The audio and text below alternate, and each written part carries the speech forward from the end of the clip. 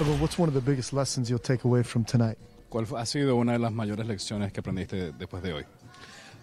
Trabajar adelante del conteo y ser agresivo en todos los picheos. Working ahead on the pitch count and be aggressive on my pitches. What was the mindset after the grand slam to Max Kepler that allowed you to get through 5 innings? ¿Cuál fue tu mentalidad luego de que te dieron el Grand Slam y que tuviste ese cambio para mejorar? Que todavía el juego no había terminado y ser agresivo y atacarlo más. So yeah, the game wasn't over at the moment, so I got to be more aggressive and attack the hitters. That's what I did.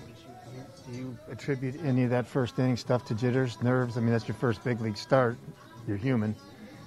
Quizás atribuyes a ese primer inning a nervios. Eres humano, obviamente, y estás en tu primera salida. No, nervios yo diría que no. Yo diría que quería, qué sé yo, dibujar los picheos, tratar de ser perfecto y no estaba enfocándome en ejecutar los picheos y después pude hacer el ajuste. No, I wasn't nervous. It was not jitters. So basically, I was trying to be perfect.